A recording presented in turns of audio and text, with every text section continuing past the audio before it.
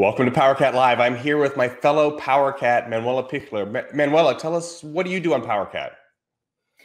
I'm a program manager on the CAT team, and I work with some of our marquee customers on helping them accelerate their Power Platform adoption.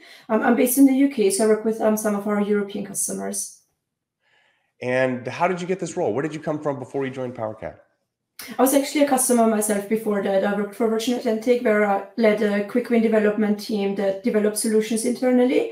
And through that, kind of got exposure to the Power Platform and started working with the CAT team as a customer before an opportunity came up to join the team. And so today you're going to show us a new capability of the Center of Excellence Starter Kit. Is it fair to say that you were the heart and soul behind the Center of Excellence Starter Kit? I guess it's a team effort. So parts of it I developed when I was still a customer, and then I kind of inspired and took that forward when I joined the team. But overall, multiple people in the team develop and sit in the background of the CoE Starter Kit. Nice. So tell us a little bit about the Innovation Backlog. Like, how did it come to be? And we'll see it here in a second. But tell us its origin story. It's actually I think it's actually quite a funny story. We were in a meeting with Charles Lamanna reviewing some of our upskill initiatives. And one of the things that he said is that how does an organization discover the apps that need building? How do they kind of work through the backlog of ideas of people who might not have had exposure to the Power Platform before? And in typical CoE Starter Kit style, we took that quote and turned it into an app. And so what does the Innovation Backlog do? So it's a place for collecting these ideas? Yeah, it's a place for collecting ideas, describing pain points, describing kind of how the process works currently, to give a developer who's picking up that idea the best background when they pick that idea for development. So it helps with the measures, describing the business value, describing the tools. And once the development is done, the solution is also described, so you can then compare the estimated ROI with the real ROI that you have. It's nice that it has those hard measurements, because those are often really, really hard to get. So how did customers help shape what became the Innovation Backlog? Yeah, so before we even started developing, we worked on some wireframes and some presentations just to really early on engage customers to get their input. We definitely didn't want to invest time in building something that then wouldn't end up being used. So yeah, we worked on some wireframes in Paint and Word, and initially shared them with customers to really kind of talk them through, this is where we think you should, measure your success values. This is how we would define those measures. Is that something that would work for you? Is it too much information, too little information? What exactly do you need for those value measurements? What do you do currently for some other maybe software processes, etc.? So yeah, that's how we kind of worked through it from like the very, very early on before we even opened Power Apps and started developing. So you're saying Microsoft designed its apps in Paint and Word. Is that what I got out of that? Yes. At least this one area of Microsoft. This one. Right? Well, yes, many of the tools in the CoE Starter Kit start in Word, actually. I respect that. So let's say I have a brilliant idea that I want to get logged in the Innovation Backlog. Can you show me what that's like? Yes, of course. Yeah. All right. So this is the starting point of the Innovation Backlog. You see a list of ideas that have already been logged, and why don't we just go through one that's already been submitted? So quite a common, I guess, area that many people will be familiar with is a painful invoice processing, where you open Excel spreadsheets, you enter them into Outlook or third-party systems. So here is an idea that's been submitted by Adele. So initially, she just described the name and the description of the process, and also highlighted some of the pain points that she's experiencing with this process. So it's time-consuming manual work, and it's quite error-prone transferring that data. She then described the teams that are involved in this process. It's the suppliers, the invoice team members, and managers that approve certain processes. I like that. That's actually a little bit of business analysis that's often comes too late in the process, right? Is identifying the stakeholders and kind of the roles that come out of that. Yeah, exactly. And I think it's really important to look after, to identify the people that are involved, because only through that can the app or the solution that's being built then be be used by those people. So you need to really think about, are those people in front of a desk? Are they always kind of on their feet using a mobile device? Are they ever going to be in areas where offline support is, for example, needed? So those are exactly the details that are needed to help a developer design a solution that is impactful. Yeah, it makes sense. That's good.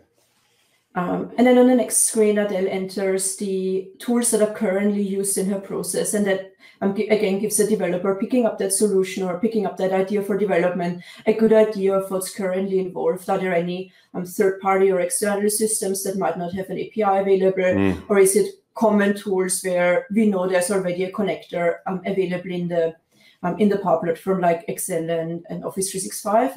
And here we obviously kind of populate everything that's available as a connector, and we've got some non-software tools available as well, such as herding cats or a meeting. And as an organization, you can add your own tools here as well if you use something that we don't recognize at the moment. That's great. So on this screen, Adele spends a couple of minutes really describing the measures that describe her pain points, and that is really helpful for measuring and estimating that ROI. So she estimates which team is spending how many minutes, how many hours per day or per week completing the process, and she also can estimate some like how many errors that the team produces per month, for example, in making that process really difficult and challenging for her. I think that list of measures along the left too, that alone is pretty valuable, just giving a way of people to kind of model, like, how do I think of these savings? Because yes, often exactly, they know them, but they haven't never measured them before. Yeah, exactly. And then on the workflow step, this one is optional, but again, gives the developer a good idea of what's currently involved.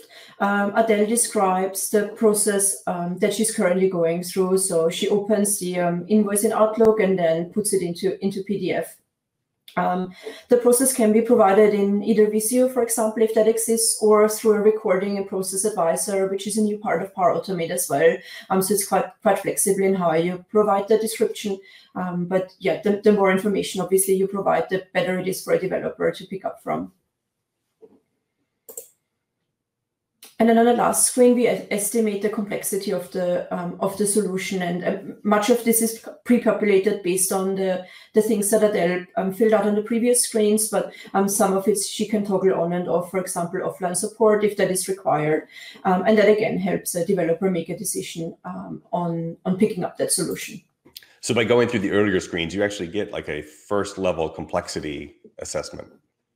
That's pretty useful. Yes. So the tools that are picked, the people that are impacted, kind of some of the tasks that are explained will provide that complexity analysis for us. But then, yeah, some things will, like how often the solution will be used is not something that we can estimate, I guess. Mm-hmm. So if someone wants to use this their own organization, how do they get it? So the Innovation Backlog is part of the CoE Starter Kit and can be downloaded with all of the other CoE Starter Kit components. It doesn't have a dependency on anything else in the kit, so it can be used standalone. So I can use just this. Now, what about licensing? Do I need to worry about licensing if I'm going to use this? So the Innovation Backlog can be deployed in production environments. It's based on Dataverse. So if you deploy it in a production environment, it would require a premium license, but it's also compatible with Dataverse for Teams. So you could deploy it in a Dataverse for Teams environment and use the seeded license to submit ideas. That's great. And if people have feedback as they're using this, can they provide that back in? You mentioned how customer driven it was. Yes, absolutely. So we have the CoE Starter Kit is available on GitHub, and the issues tab in GitHub can be used to raise both issues you're experiencing as well as feedback or change requests. So we definitely, everything that we develop is developed for our customers. And so definitely we want to hear how you're using it, what value you're getting from it, and what else you would like to see. Manuela, this looks like a great capability for customers to use, and the fact that it can be deployed with anyone that has Power Platform and free to Dataverse for Teams is a great reason to go start exploring it. Thanks for the time today. It was good talking with you. Thanks for having me.